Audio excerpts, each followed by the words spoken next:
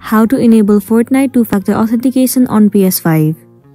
The very first thing you want to do is to head over to any of the web browser and in the source bar, search for Epic Games.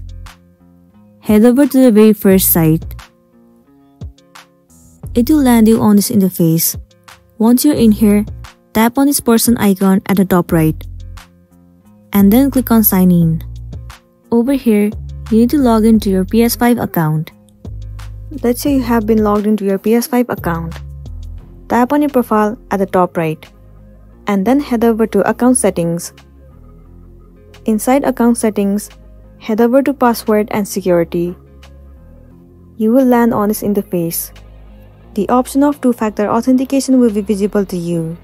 You will be able to see 3 different methods for two-factor authentication. You can choose any of the method that will be suitable for you. Let's say I want to choose the first one, Two-Factor Authenticator app.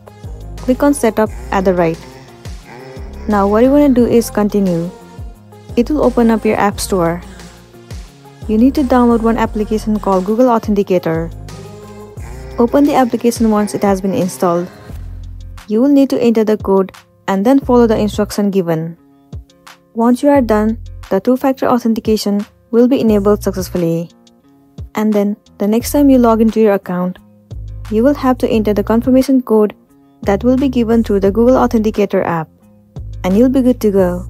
So that's it, and this is simply how you can enable Fortnite two-factor authenticator on PS5. I really hope this video is going to be helpful for you. Thank you for watching it till the end.